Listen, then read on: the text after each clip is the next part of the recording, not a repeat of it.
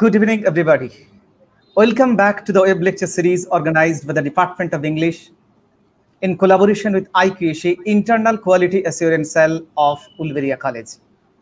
It's a great pleasure that you are taking part in each and every lecture in a great number, and you are giving feedback constantly to make it successful. So it's a great honor and privilege also that we have with us today Professor Dr. Sandip Ain, Head Department of English from Bankura University. He will deliver a special lecture, enlightening lecture on Blackwood Magazine, Digital Humanities, and Joseph Conrad's Heart of Darkness. So on behalf of the Department of English and on behalf of IQAC, I heartily welcome you, sir, to today's session. Yeah, thank you, Sandip. And this text is included very much in the CBCS syllabus. I think all the students are waiting to listen to this lecture. So before the lecture, I would like to request Debolina Babutta, Faculty Department of English, to introduce our guest of honor to today's session.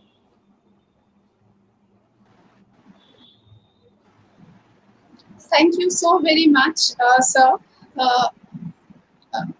Professor Sandip Kumar Dolui, Head of the Department of English, Ulveria College, for giving me this opportunity to introduce Professor Dr. Sandip Ain, sir. Before introducing him, I would like to express something, sir. I am very much thankful and indebted to you, sir, because while I was pursuing my MPhil, Dr. Pinaki De, sir, who is Assistant Professor of Pyari Mohan College, he time and again referred to your name and your book that has been referred to, mentioned in the bio note that you have provided us with. That helped a lot that you have edited because my area was also Amitabh Ghosh's area of research was also Amitabh Ghosh's satellites, and that formed my sensibility, and it was really a great help for me. So I'm very much indebted and I'm very much thankful to you, sir. And the Department of English of Ulveria College welcomes you once again.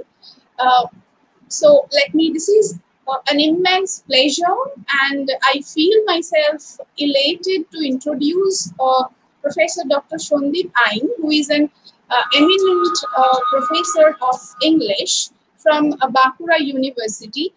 He has edited Amitabh Ghosh's The Shadow Lines, a critical anthology published by Worldview Publishing House in the year 2011. He has been awarded PhD in the year 2011 by Jadavpur University, Kolkata. The area of his research interest includes post-colonial literary theory and Indian English literature. He has published widely in national and international journals and has presented papers in a number of national seminars and conferences. He has also acted as reviewer for international peer-reviewed journals. And today he is going to deliver his lecture on Blackwood's Magazine, Digital Humanities, and the study of Conrad's Heart of Darkness.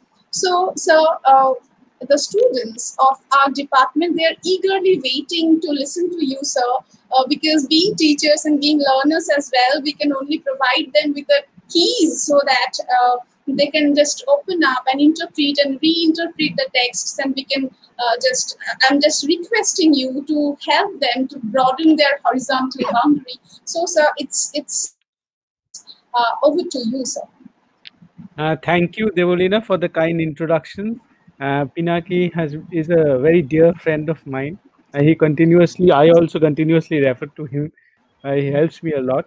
And thank you also for Ulveria College and Sandip specially for inviting me and giving me this opportunity to speak here. I mean, it's always good to reach out to the students and to talk about new things. So what I will do in this paper is to discuss Conrad's Heart of Darkness from a very different perspective, from a very different point of view, that is digital humanities. I would like to share the screen with you. So should I begin my lecture?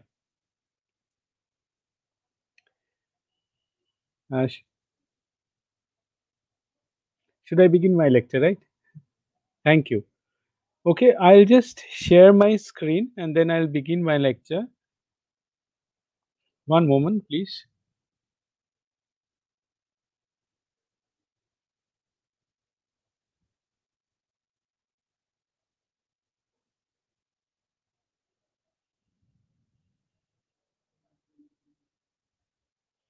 I hope you can see my screen.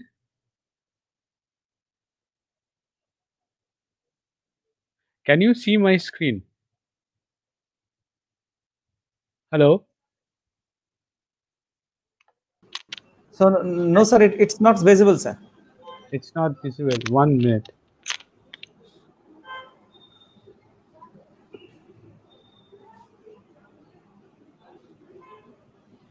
Okay, let me just do it Yes, again. yes, Yeah, it was visible, right? yes, yes, yes, yes, yes, sir. So now, is it visible? Sandip, it is visible now? Yeah, we can see, sir. It's visible, sir. No Okay, this is problem. a part. Yes, we can see. Okay, thank you. Yeah, yeah. So the title of my paper is Blackwood Magazine, Digital Humanities, and the Study of Joseph Conrad's Heart of Darkness. Uh, Historically, humanities and specifically literary studies engaged itself with limited data. That is to say, it confined itself to analysis of an epic, novel, poem, etc. The amount of data available to a literary scholars was also limited. One needed to go to the library that was physically and geographically accessible to him in order to study the available material related to his interests. The Library of Alexandria could hold tens and thousands of scrolls. In the 1990s, the World Wide Web, with its hyperlinked, hypertextual documents with searchable and viewable browsers, is a recent phenomena, keeping in mind humanities literary and diverse. The Sumerian tablets, in which the first known epic was discovered, has in a sense returned in the form of digital tablets. The difference being that this digital technologies can store huge amount of data and has huge accessibility because of the tremendous amount of cultural data. Because of the tremendous amount of cultural data that human beings consume and produce, it has now become difficult and, in fact, impossible to stay away from computational strategies that will sort the and structure this data. Google now indexes more than a trillion web pages and has scanned and cataloged more than 14 million books.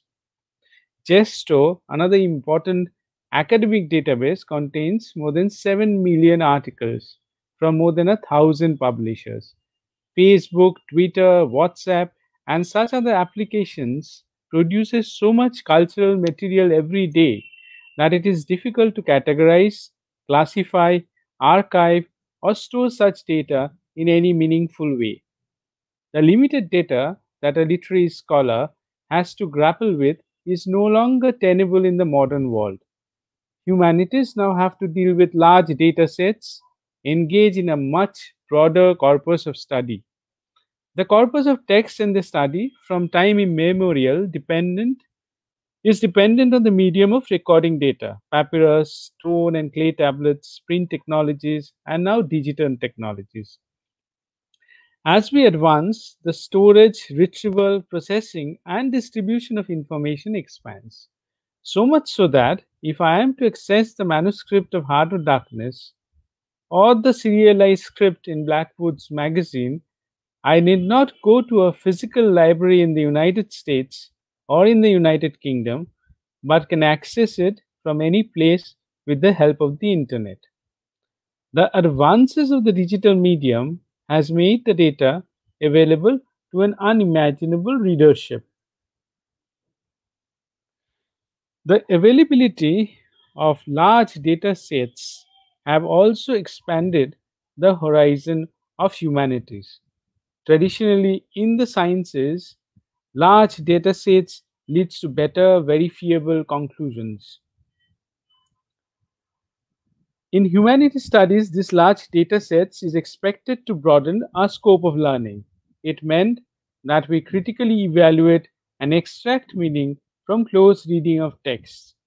Creativity and interpretation was often carried out in moments and places of seclusion. The visual culture of digital medium requires collaboration. For example, a computer expert is required to collaborate with a literary scholar in order to properly comprehend these enormous data sets. Such collaboration exists, for example, in the making of a film or other forms of transmedia storytelling. Even oral culture, which predates print technology, relied on such collaborative endeavors. The digital culture does not necessarily replace the hermeneutic tradition, but rather reinforces it by making us look at it. By making us look at it. Can you, yeah. Sir, may I interrupt you once? Yes, please. Sir, can you please click on the hide button showing in the bottom of your screen? Oh, yeah, sure. One Sir, it minute. is creating obstruction in the presentation actually. Okay. Right. This is now okay, right? Yeah, it is absolutely fine, sir. Thank you, sir. Yeah, thank you. The digital culture does not necessarily replace the hermeneutic tradition, but rather it reinforces it by making us look at it from both the macro and the micro level. On the one hand, it enables us to search for large scale patterns and also helps us to focus on narrow perspectives for a fine grained analysis. It creates both a synergistic possibility and tension between deep analysis and distant analysis. Print is no longer the primary medium by which knowledge is now disseminated. In spite of the fact that it still remains a very important medium, it has been superseded by digital mediums, which has expanded our traditional concepts of knowledge in humanities, social sciences, and the sciences.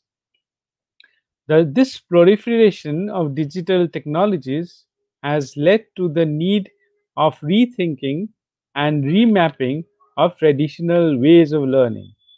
The digital tools and techniques now allow humanists to formulate new questions. It enables us to ask questions that can comprise the involvement of enormous data sets. Some examples of such questions are: how African slaves from different cultures settled in America, or the visualization of pyramids that now no longer exist. How we can interpret 500 books at once, how to engage machines to translate books from one language to the other. Digital humanities has sought to expand the span of human knowledge. It takes within its corpus the human history from prehistory to the present. There are also other branches. There are also other branches of digital mediums affecting the way literature is created, such as digital literature involving interactive storytelling, computer assisted writing. So, digital literature is not just about the digitization of older printed books, manuscripts, or creation of ebooks. Rather, there are a lot of active and interactive ways of engaging with it. A computer, for example, way back in 1952, was programmed by Christopher Strachey to generate love letters, one per every minute. And it would go on doing this for hours without, excuse me, without producing a duplicate.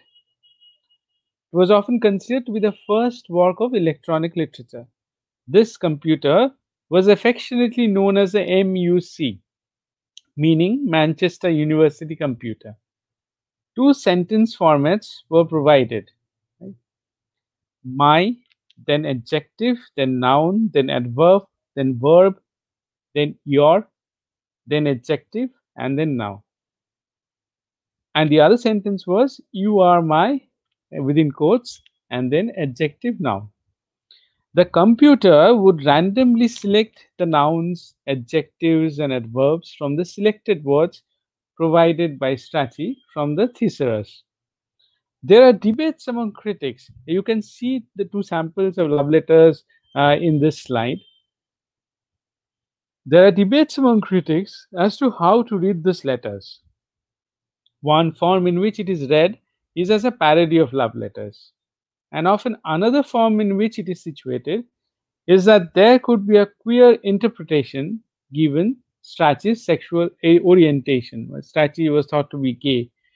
Another example would suggest that even creative literature has taken a new form with the digital book.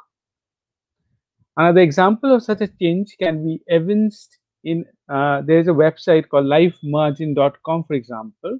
It is an online platform which allows writers to share different stages or drafts of their writing.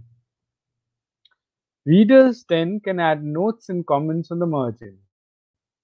By doing so, it creates a chain of conversation between the writer and the reader. The margin in such cases becomes as important as the center of the text, creating a unique interactive experience. What digital humanities have done is to challenge the primacy of the printed text and move towards a more collaborative and participatory digital medium.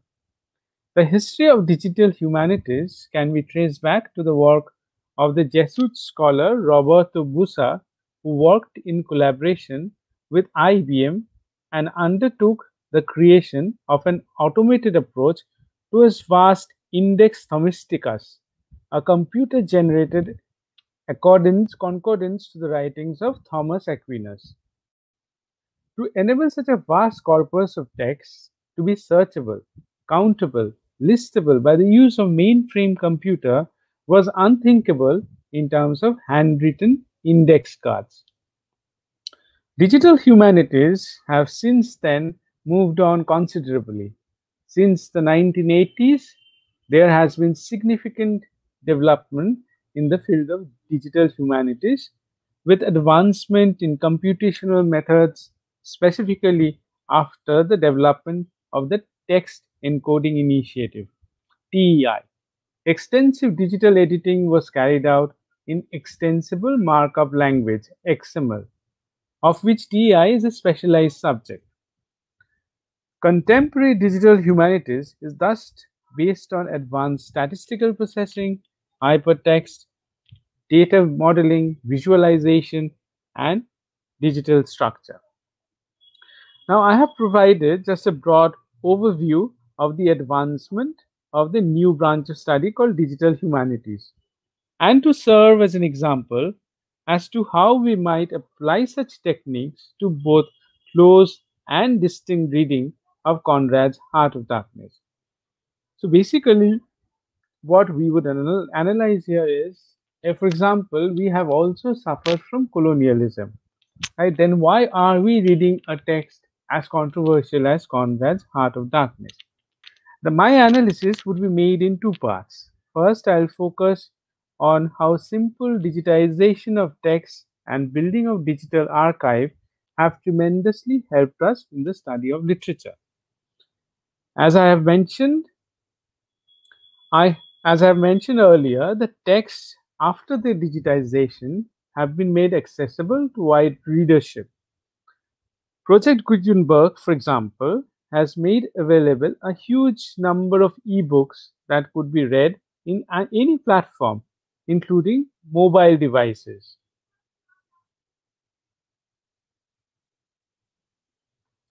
We need not go to a physical library or buy a book in order to have access to it, which has led to a great democratization of learning. Many of our postgraduate and graduate students, for example, were able to complete their projects, dissertations, even in this time of Corona, with access only to their mobiles, because all those materials were available digitally to them. Most of them had only access to internet resources to complete their work. This proves how digitization of resources have led to democratization of learning. Similarly, almost the entire works of Conrad has been digitized. Conrad's Heart of Darkness is a severely complex text which is obsessed with the limits of narration and the difficulty of articulation. Besides the narrative complexity, another most important issue in the Heart of Darkness is the theme of imperialism, as is depicted in the Heart of Darkness, and Conrad's role in it or Conrad's position in it. There has been a great critical debate and contention with regard to the representation of imperialism in the text and the responsibility of the author, for example, Conrad. From Ethel Lewis to Chinua Achebe and Edward Said, T.S. Eliot, Ford Madox Ford, and many other important critics have time and again engaged with this text. Some have denounced it and some have praised it. Ethel Lewis, for example, in his book, had focused on Conrad's, I quote, adjectival insistence upon the inexpressible and incomprehensible mystery, and commented that Conrad is, again I quote, intent on making a virtue out of not knowing what he means. Achebe, on the other hand, had accused Conrad of being a thoroughgoing racist. This critical, there are other important debates as well in this regard. For example, Ford Madox Ford, he predicted that when imperialism would go away, although it hasn't gone away, but if imperialism would go away, Conrad's Heart of Darkness would be a masterpiece just because of its poetry, just because the way it narrates it. T.S. Eliot read this work as a work about evil, hopelessness, and moral emptiness, and we are aware of its influence. We are aware of his influence in the poem on his poem *The Westland*. Ezra Pound had actually suggested why he wanted to use the term horror, but Ezra Pound, while editing the work, had suggested that he remove this line. André Gide, one of the very important French novelists, felt that he actually read this book 4 times, and once he was going to a journey in Congo. The picture in this slide would show you a picture of André Gide sitting in one of the rooms when he was traveling to Congo. And he says that this admirable book remains profoundly true. There is no exaggeration in his picture, it is cruelly exact. Again, when we read even Graham Geinn's The Art of the Matter, even in the title we find that there is an affinity with Heart of Darkness. Green wrote in 1959 from West Africa that much had not changed. Again, Green also visited Congo, and he said that much had not changed since Conrad's day. So when we read all these tremendous critical debates, some say that Conrad's Heart of Darkness is an extremely racist text and we should not read it at all. Some say that it deserves attention because of the poetry and the way it has been narrated and the way Conrad had masterfully laid down in terms of language.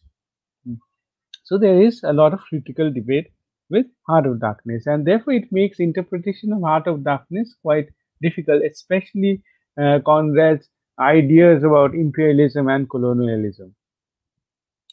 This critical debates and the narrative complexity of the Heart of Darkness has given the novella a long afterlife.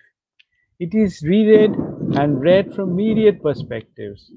Moreover, with the availability of critical material digitally, the afterlife of many of Conrad's works have retained great importance even today.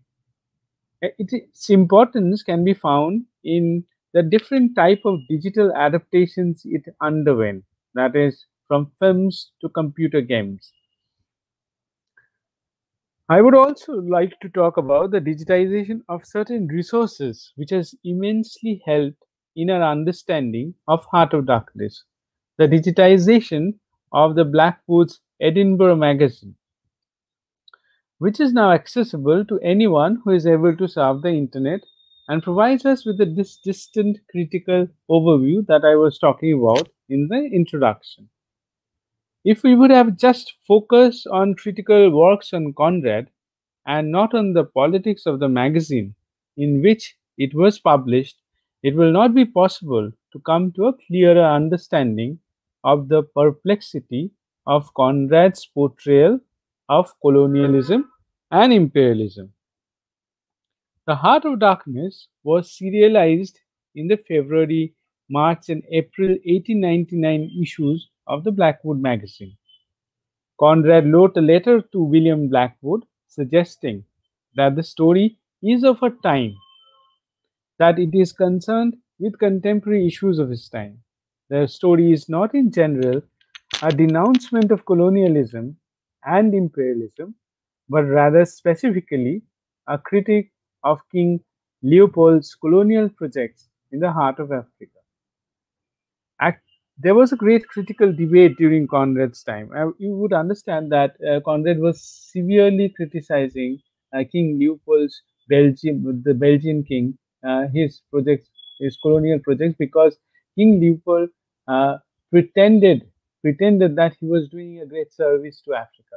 He pretended that he was carrying out civilizing mission. So that was what created a lot of problem. There was a great critical debate during Conrad's time with regard to good and bad imperialism and Leopold's treatment of Africa.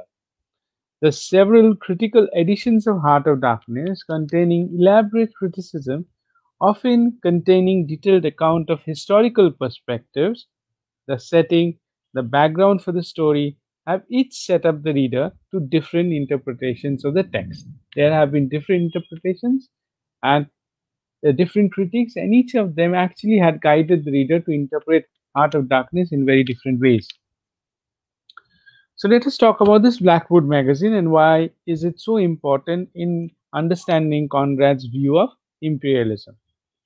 Blackwood's magazine was very prestigious and had an unique identity of its own during Conrad's time. And Conrad wanted to publish his works in this magazine.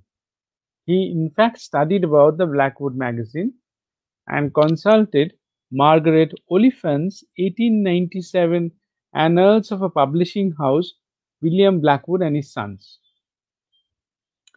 It was often referred to as Maga and had its own distinct personality and character, which was almost 80 years old during Conrad's time.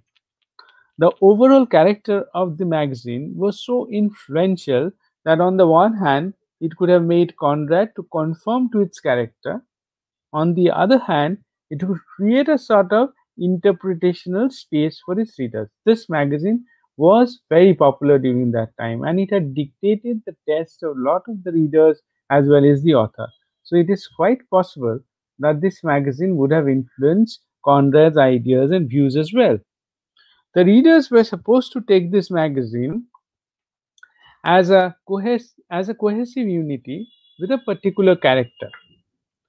Conrad's Heart of Darkness would have been no exception, as it existed within this particular interpretive field.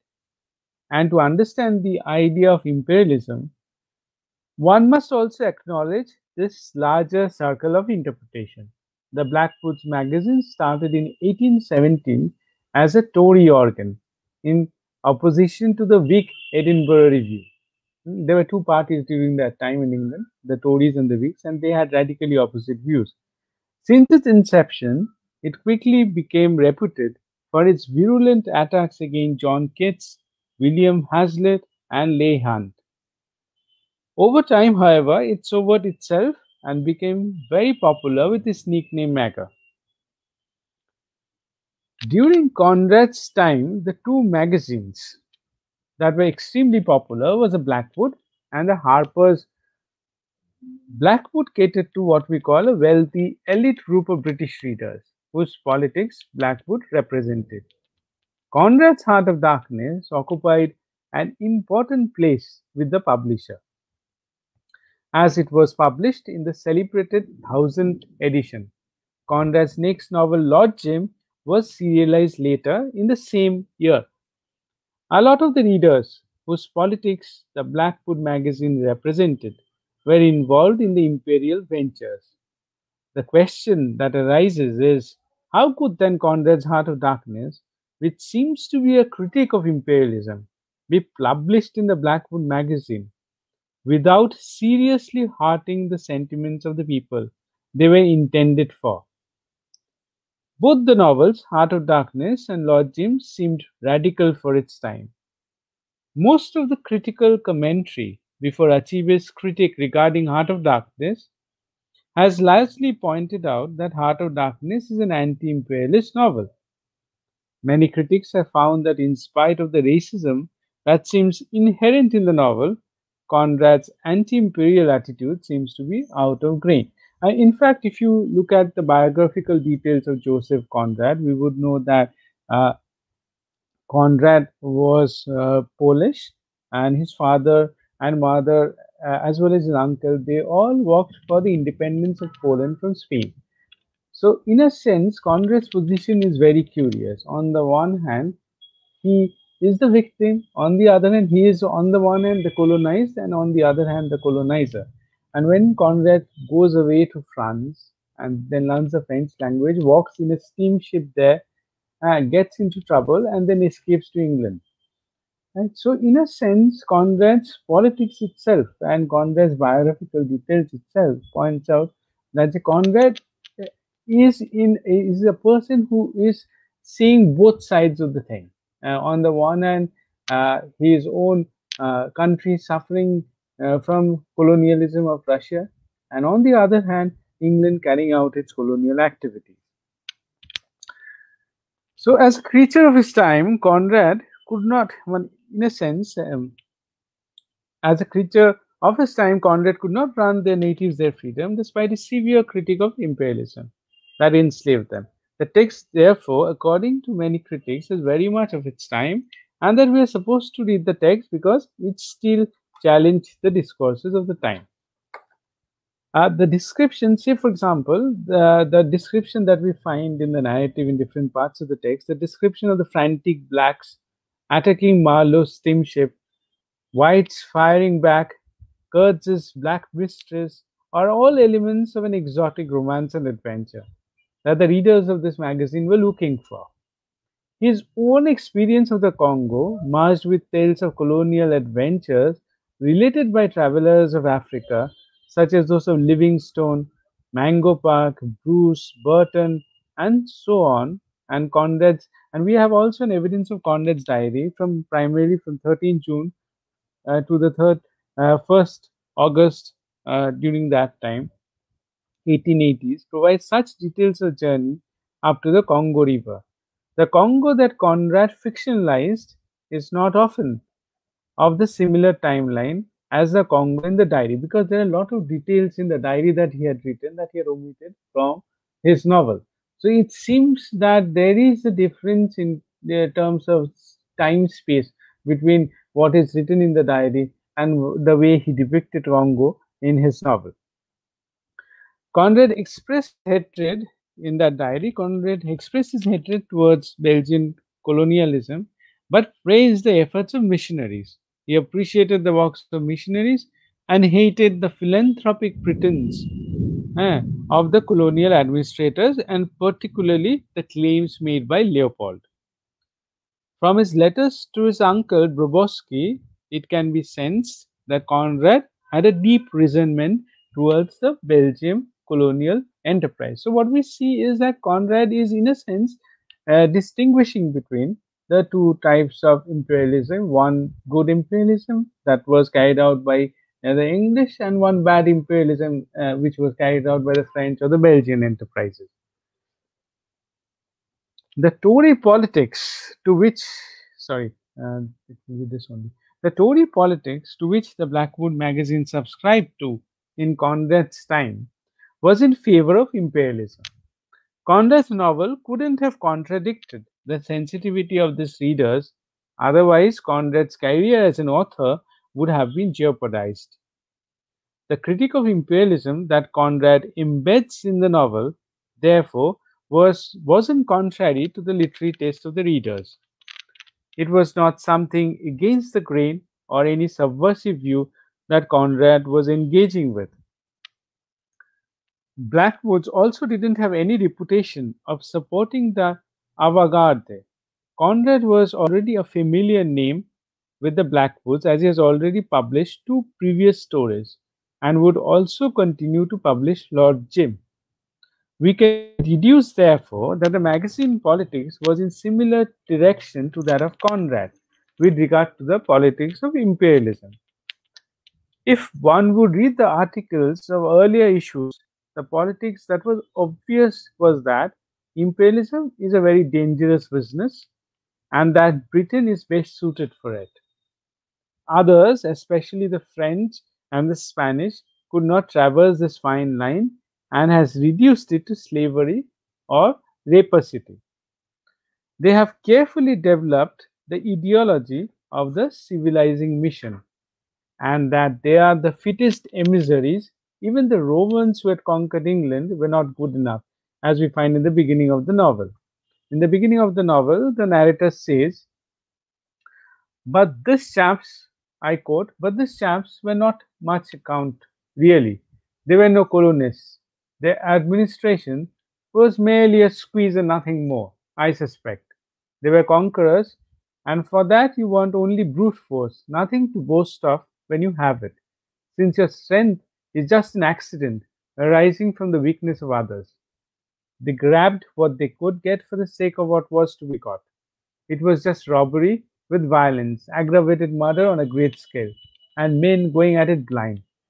As is very proper for those who tackle darkness, the conquest of the earth, which mostly means the taking it away from those who have a different complexion or slightly flatter nose than ourselves, is not a pretty thing when you look into it too much. So, what makes the British better suited than the others? We can decipher that in the following lines. What redeems it is the idea only, an idea at the back of it, not a sentimental pretense, but an idea, and an unselfish belief in the idea, something you can set up and bow down before and offer a sacrifice to. Kipling's The White Man's Burden, which was composed in 1897 in order to celebrate the Diamond Jubilee of Queen Victoria, was published just before Conrad's novel, and it echoes the same idea primarily. These people were intent to continue.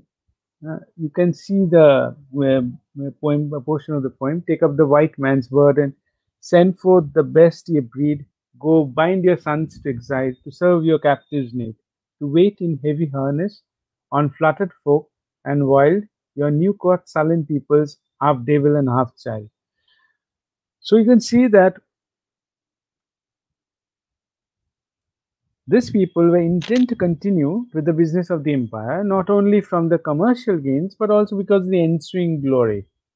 The glory of the enterprise had superseded the logic of commerce. In the opening pages of the novel, Marlowe, the narrator, a Buddha-like figure, whose wisdom we need to trust, seems to equivocally harp on the glory of this imperialism in a narrative that is absolutely postmodern in its uncertainty. What distinguished the British from the Romans, as Conrad would have it, I quote, what saves us is efficiency, the devotion to efficiency. Quote close. The novel goes on to distinguish between efficiency and sentimental pretense. Unlike Marlowe, Kurtz although being an extraordinary figure whose virtues have been gradually unfolded to the reader, has now fallen for sentimental pretense. Kurtz represents the lost promise, the painful regression from efficiency to sentimentality, so much so that he has become what the British fears the most, the atavism, that he has gone native. He has become a native king almost as the Africans bow down and as the Africans bow down to him and offer sacrifices. This is the dangerous turn that imperialism can take.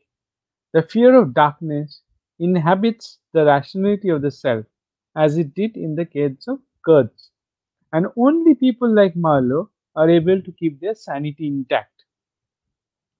Even the description of the company offices as being located in the city that seemed like a whited sepulchre suggests that Conrad was making a distinction between the British Empire from other colonial empires. That is what the readers were intended to read in the text.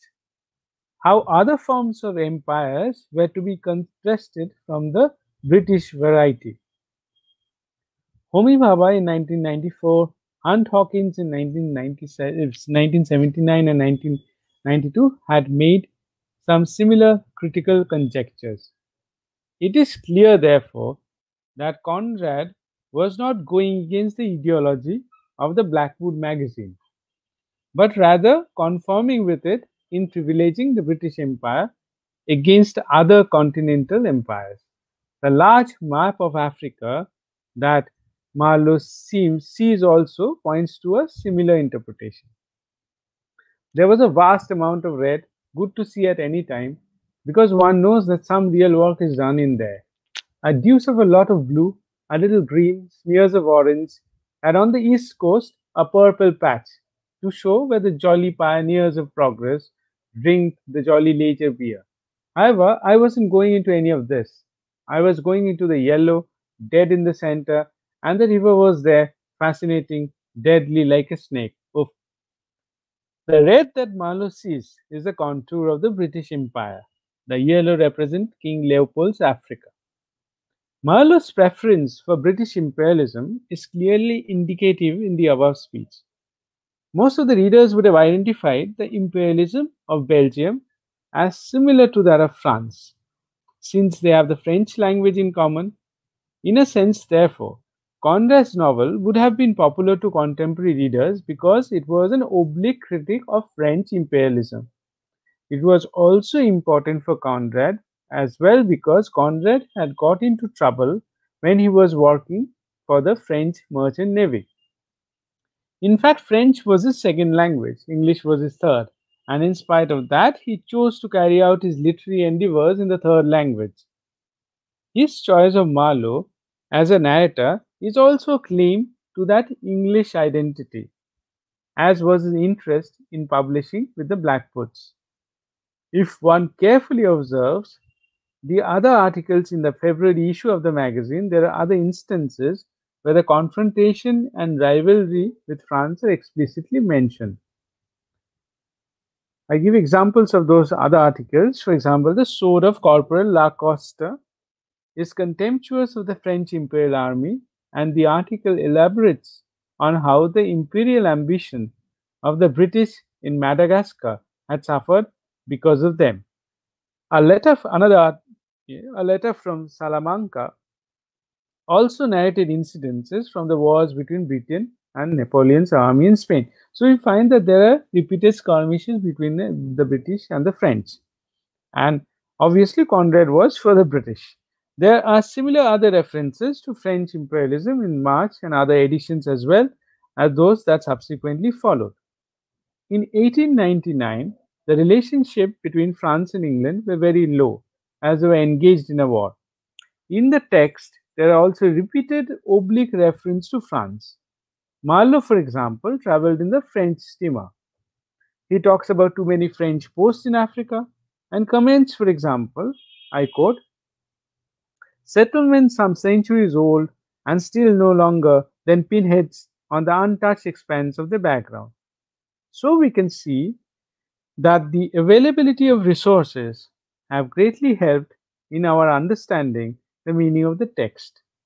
So we can see that if you interpret Heart of Darkness in light of the Blackwood magazine, so we would be able to more clearly understand what Conrad's politics were and why Conrad was writing for his Blackwood magazine and why it was serialized and why it was so important for the Blackwood magazine as well.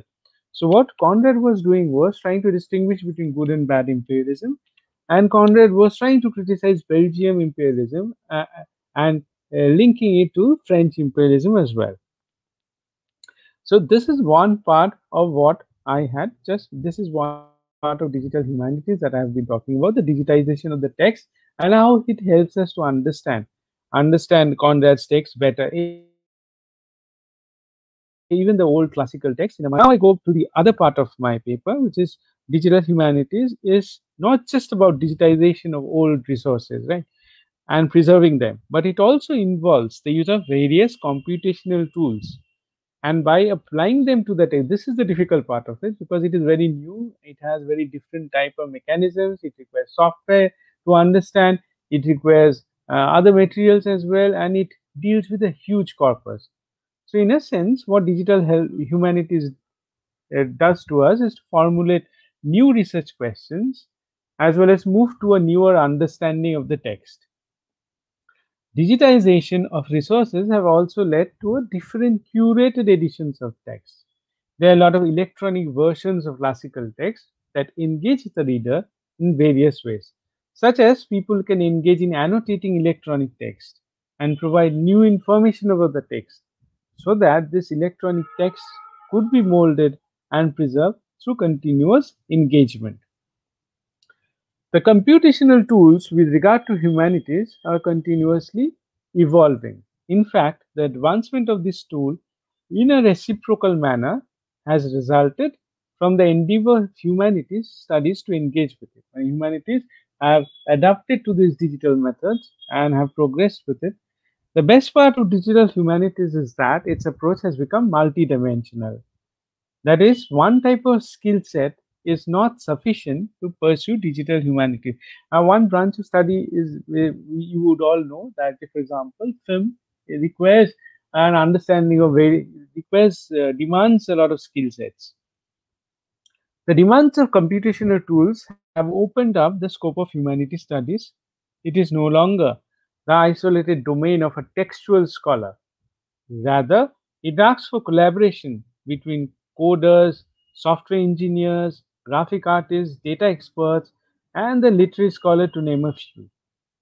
Because of the collaborative nature of the work, large projects have been carried out with ease. Digital humanities also has an inclination towards open source, and therefore, knowledge is disseminated more widely. In this paper, I would like to focus on how a textual scholar can provide new insights into his reading with the help of computational tools such as network textual analysis in the study of literary text.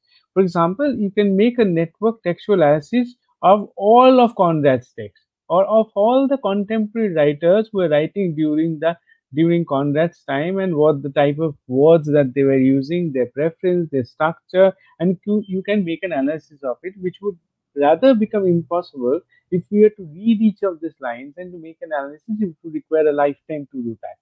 But there are a lot of devices that would do it for us.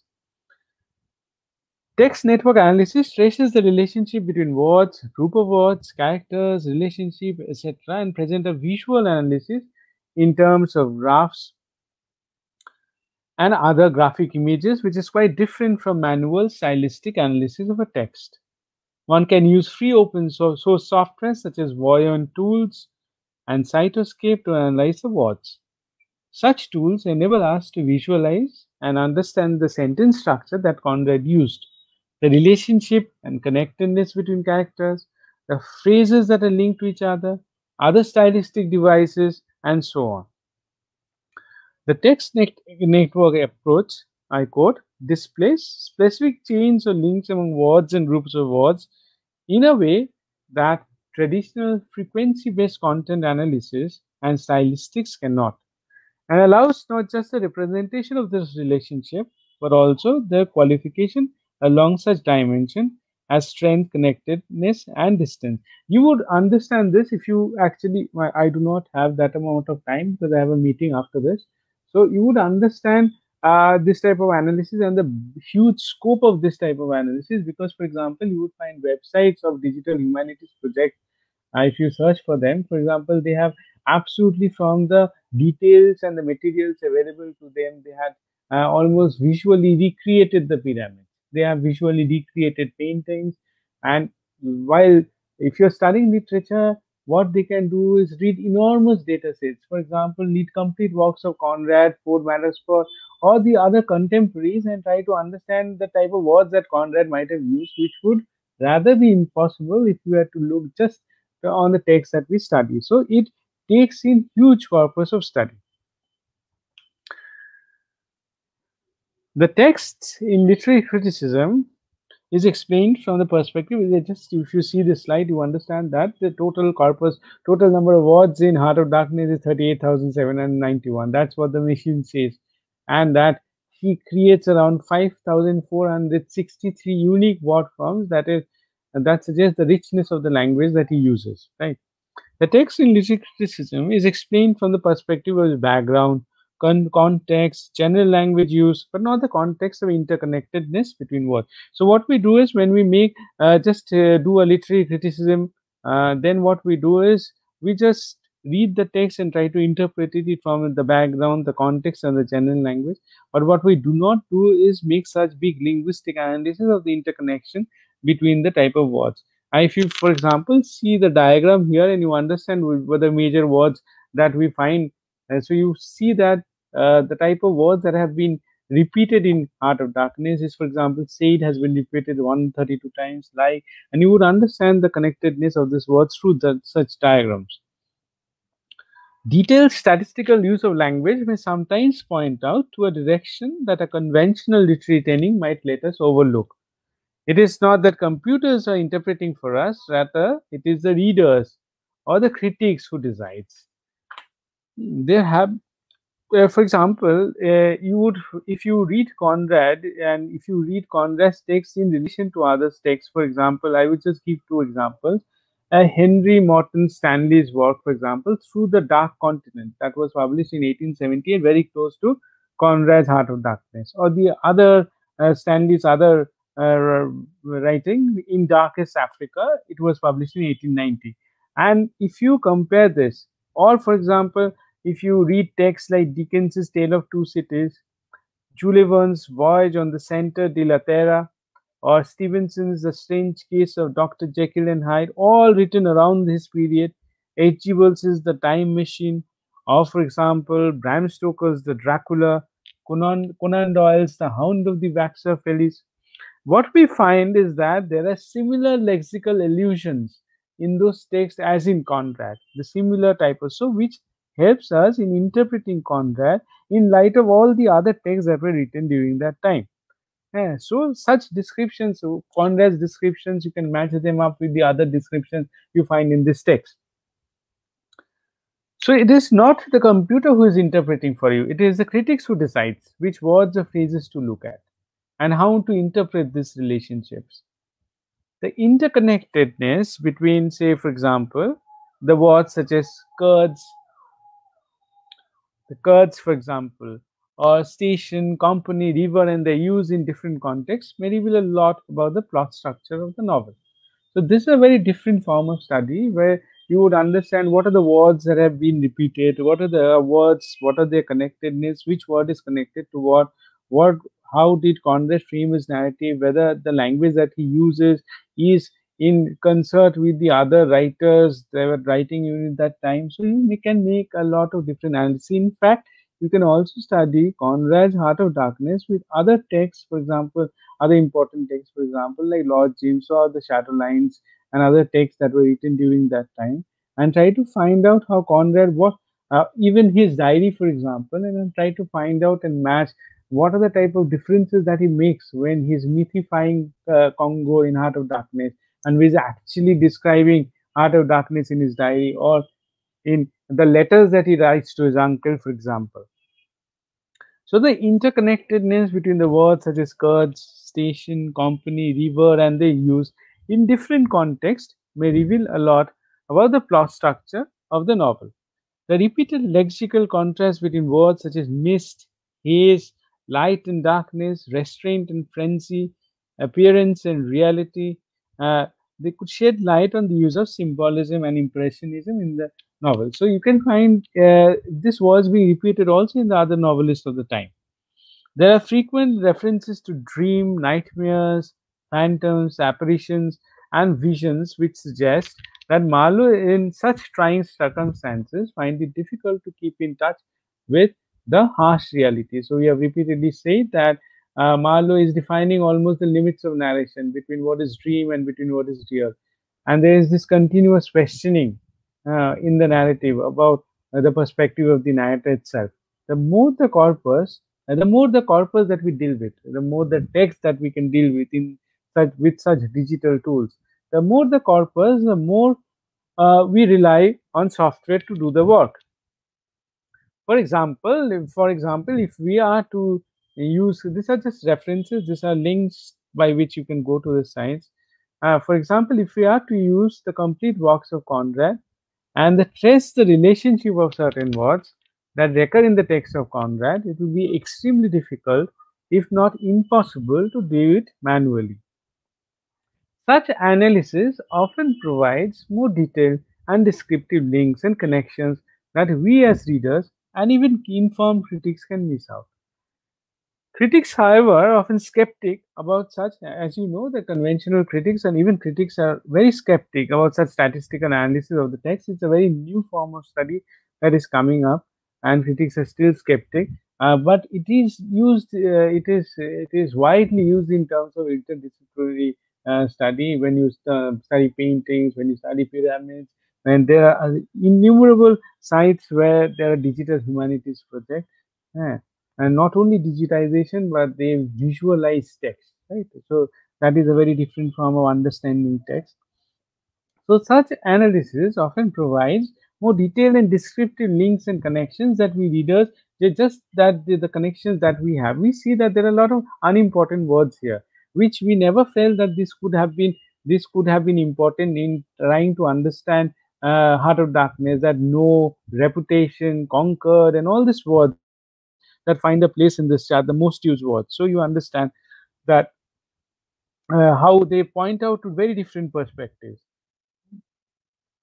Critics, however, are often skeptic about such statistical analysis of text and can contribute in any way to literary interpretation. So, a lot of critics. So, you have two sides of this coin, right? There are some people who favor digital humanities, and there are some critics who would not like digital humanities and who would not like interpretation of the text in this way. However, with time, the scenario is improving, and many textual scholars now rely on data mining, data visualization techniques, and use this techniques interpretation of a lot of text. You have different articles coming up on Conrad, different articles, and they are very popular articles. For example, one article by Michael Stubbs, which talks about Conrad in the computer, examples of quantitative stylistic methods. So it is up to you people to decide which is important and how you would adapt to both modes.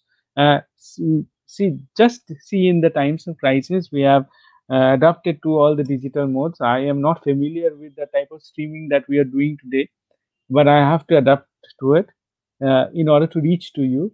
So we are continuously adapting, and similarly, literature as a subject is also continuously adapting to different techniques, and we have to keep a very open mind to understand.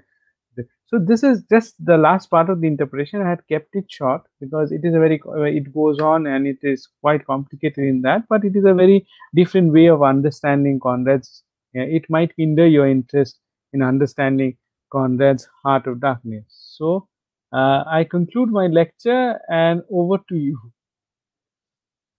Sandip. Can you hear me?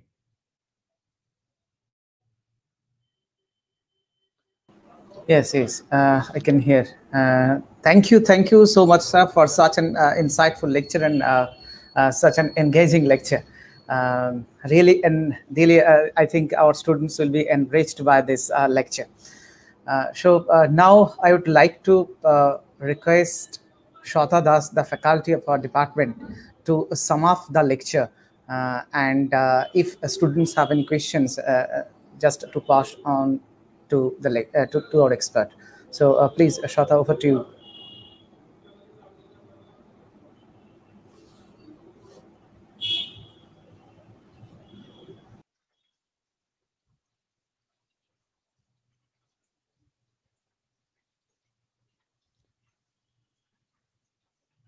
Her mic is off.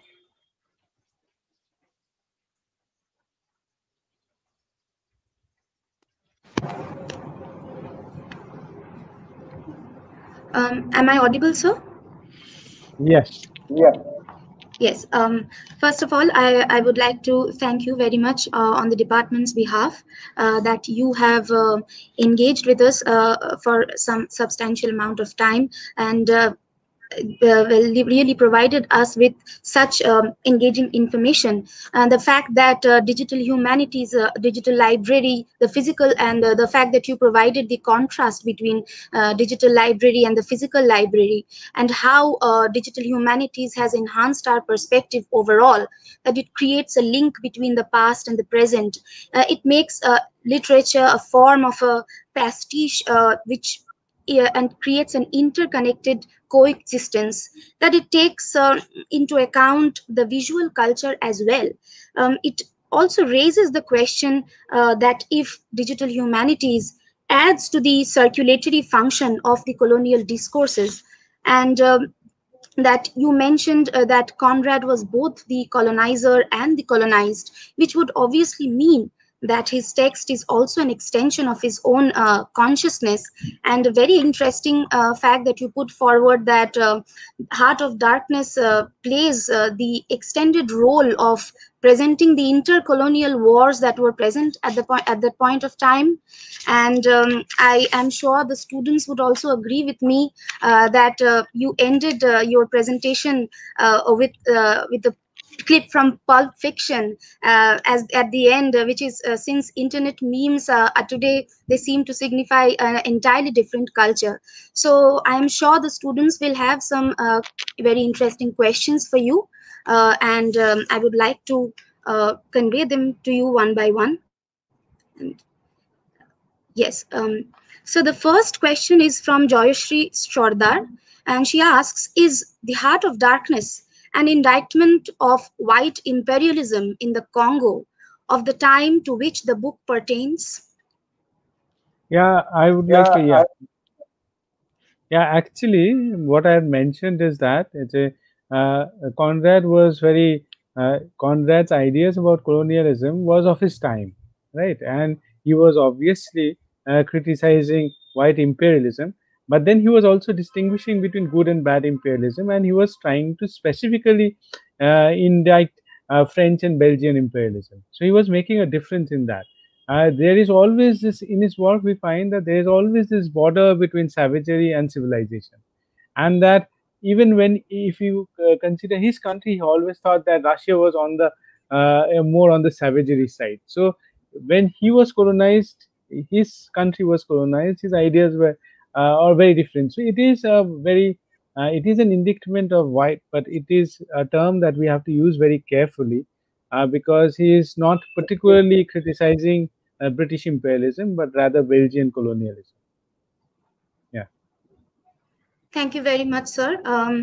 There is another question. Um, yes, the next question is from Ipshita Bej. She asks that in The Heart of Darkness, what does Kurtz or Dr. Kurtz mean by his final words at the end of his writings when he writes, "Exterminate all the brutes"? That is a question that will require another lecture. That has a lot of criticism on it. There are different views around it, but again, Kurtz himself, I had expressed here that there is always this fear among the colonialists as well, as that you go the native way. They use a word for it, atavism, that you have become like a native. That there are two different type of colonies that he's talking about, right? One is that people who fall in love with ivory. Kurtz had a lot of promise. He went there as a missionary, but then he fell prey to the native culture, the native ideas, the native ideology, and became like them in a way and was subjected to the cruel savagery. So that was Conrad's impression, was like his uh, his motive and mission was different, but at the end of it, he became an absolutely different individual. So you can interpret it this way as well. When you harm nature, and nature has a way to react. So in a sense, nature takes revenge on Kurtz. He has destroyed all the place. He has taken away the ivory, and the comment that suggests that in spite of all the civilizing things that he talks about, ultimately this is the real cruel thing. That was what the Belgians were doing: exterminate all the brutes. That was how they were treating the thing, in spite of all the type of pretensions that they were making. Leopold was making several claims with regard to the fact that they were in a civilizing mission and that they were helping the blacks, or they're helping the Africans see the light of civilization. But those were false claims, and that was what Europe was concerned with, in a sense. Right. Thank you. Thank you very much, sir. There is another question from Shoikot Nath, and he asks, is the term ambivalent subject term used by Homi Bhabha applicable for the character of Marlowe? Yeah, ambivalence is, in a sense, here. Marlowe is always, I've said, Marlowe is always testing the limits of narration, right? And there is always ambivalent in the way it is being portrayed. There's throughout in the text. This is postmodern. It echoes modernism. It is, in a sense, postmodern because the narrative questions itself. The way he describes even the method of storytelling, that it is surrounded by a haze, that is described in the opening of the novel, yet in a sense suggests that, but on the one hand, you can talk about the limits of narration and the way the Marlowe narrates it, but again, he's choosing of Marlowe. Remember, Marlowe is a very common English name, right? So he wanted to provide whatever certainty that he could provide by using the name of Marlowe. It's an English name that he adapts to. He is not writing in terms of Joseph Conrad. He uses a particular English name, adapts it. So he's writing for the English. So there is a certainty. He gives a sort of certainty to Marlowe, because in the beginning of the text, you find that he's adapting a Buddha-like posture, right? That gives him a sort of wisdom. That takes away, in a sense, a little bit of ambivalence, but it is there in the narrative everywhere. Thank you very much, sir. There is another question from Rimpa Mondol, and it's a different form of a question. Why women are sidelined right off the bat in Joseph Conrad's Heart of Darkness? None of the female characters even have names. Yeah, absolutely. To not only women, but the blacks as well. Right, that is what Conrad has done. In a sense, this narrative is entirely about a masculine world.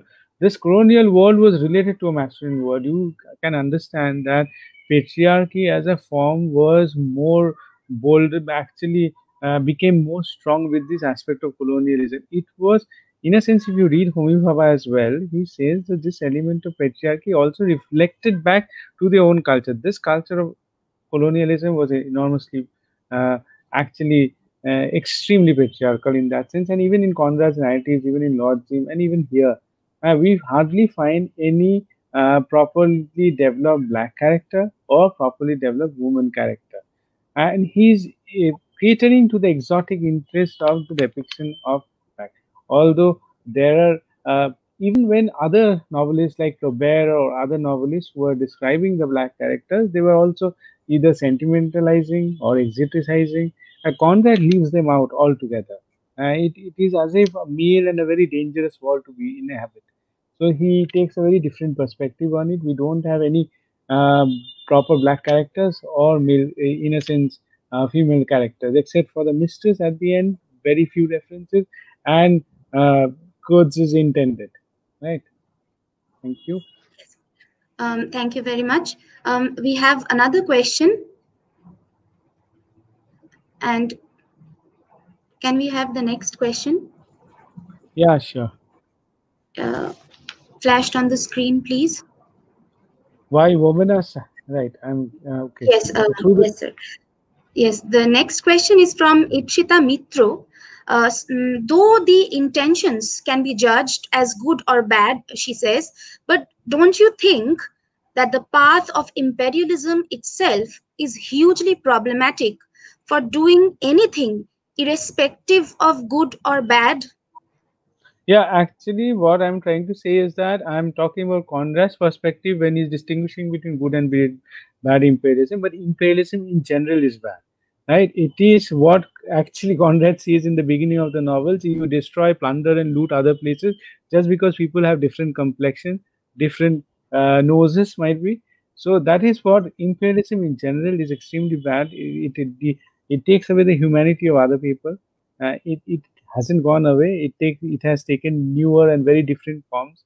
It is more dangerous today. Why? Because during those times, who was the colonizer, and now you have multinational corporations ruling you, and you don't have anybody to blame, right? So it is another dangerous form of imperialism. The domination still continues, but it has taken on different colors. Yes, sir.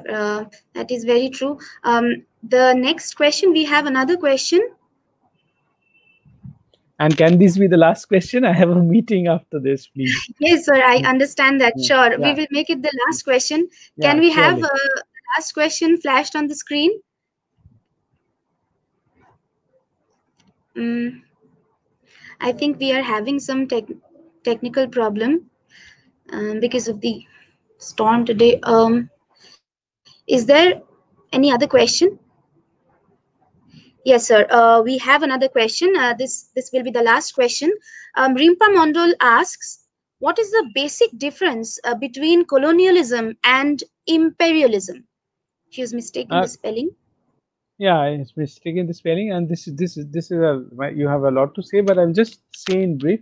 Imperialism more or less deals more with economic domination, right? Uh, Besides physical domination, other things, imperialism concerns itself with trade, with profit, and with economic domination, right? So, in a sense, even if historically colonialism might have ended, imperialism continues. So, when you're talking about imperialism, it is, for example, if you are talking about imperialism in Heart of Darkness, it is exploiting in terms of economic wealth as well. And that is the main focus. Thank you very much, sir. Thank you very much for your patient listening. And I am sure the students will be more than satisfied with the elaborate answers that you have provided. And thank you very much from my end, sir. Thank you so much. Thank you Uluburia College as well for providing me this opportunity to speak with the students as well as present my views and ideas about Heart of Darkness. Thank you. Thank you very much, sir.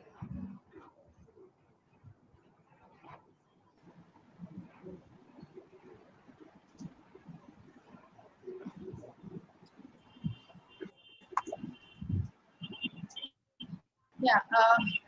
Once again, good evening, sir. And we, on Good behalf evening. of this Department of English, I would like to express my gratitude and heartfelt gratitude and thankfulness to you for, we know very well that you are so very busy and still you managed to give us time. And we are pretty sure that our students enjoyed your lecture. You have really, really enlightened all of us with your enlightening and scholarly, at the same time, student-friendly and very flexible lecture as well.